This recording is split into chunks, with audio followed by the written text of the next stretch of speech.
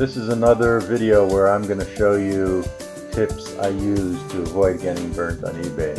As we discussed before, we have to evaluate all aspects of the auction.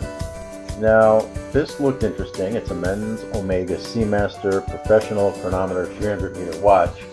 And when I opened the listing, I basically saw a blurry picture with very little detail. Almost impossible to tell whether this watch is authentic or not. Importantly, if you now scroll down and look for detail, what you'll find is the seller gives no detail. It says automatic, large face, excellent condition. So here we have a seller who's trying to sell an item that's worth, he's trying to sell it for $1,400, has provided us with blurry pictures and no description.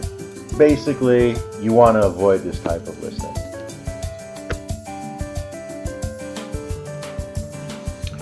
Here's another example of a listing I would stay away from.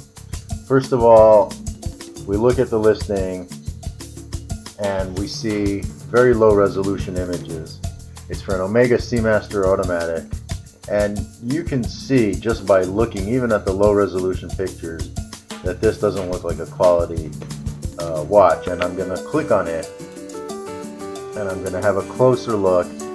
And even at this low resolution, I can already see that the helium escape valve is halfway on either side of the 10 o'clock marker. And as I showed you in previous examples, the helium valve has to be more towards the 11 o'clock of the 10 o'clock marker. And finally, a picture of the back of the watch. Now at first it looks as if the watch is open, but in reality it's not open, it's a display case, meaning there's a piece of glass that allows us to look at the mechanism.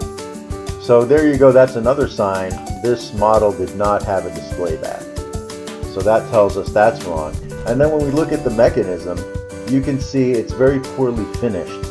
You can see it's just a brushed finish, and Omega usually does a much better job of finishing their movements. So this watch is clearly a fake. The style, you can see the Omega emblem here, which was printed, but if you look at the overall style with these holes, you look at the overall style of the oscillating weight, it's not something that Omega would use.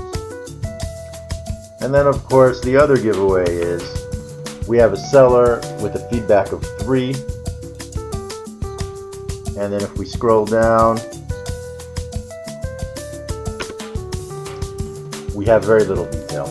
Omega Seamaster automatic, pre-owned, 300 meter resistant, age 17 years old, watch needs part for bracelet. This is a listing you definitely want to stay